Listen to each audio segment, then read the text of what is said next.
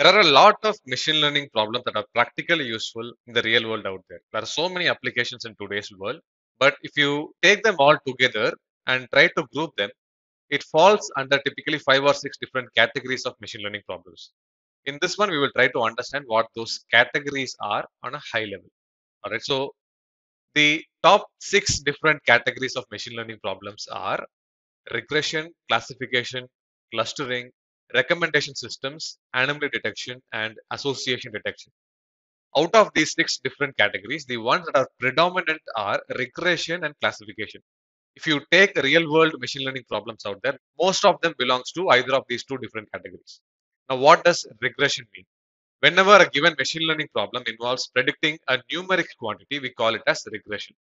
Whenever you are trying to predict a numeric number, it is regression. Likewise, whenever you are trying to predict a category, we call it as classification. Clustering is a bit different. We are not trying to predict anything, whereas we are trying to form or identify inherent groups that are present within your data. We will be going through all of these in a little bit more detail right after this. But understand on a high level, regression means predicting a number, classification means predicting a category, clustering is finding groups. Likewise, recommendation systems involve recommending products to a base of users that you might have.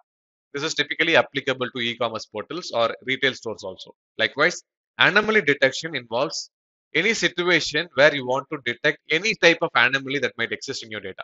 All those fall under anomaly detection. Association detection is whenever you are dealing with transactions data, you want to find out those transactions that are occurring together. This also has certain very commercially useful use cases. Now let's understand each of these in a little bit more detail.